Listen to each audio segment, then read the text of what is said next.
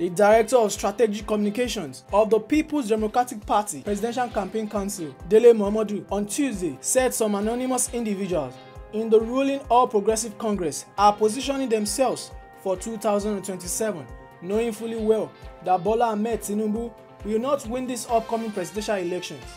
Alternative reports that Momodu made this clarification while speaking on Channels TV's 2023 verdict program. He stated further, the race for 2027 has started.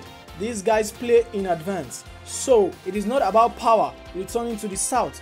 It is about the ambition of certain individuals in the APC who know that Tinubu will not win and they are positioning themselves for 2027. The CEO and publisher of Ovation International also revealed that the so-called anonymous individuals also know that in 2027, no Northerner can win without the South and no Southerner can win without the North. Presently, just suddenly, El-Rufai has become the superhero of the South, the one who is speaking that power must go back to the South.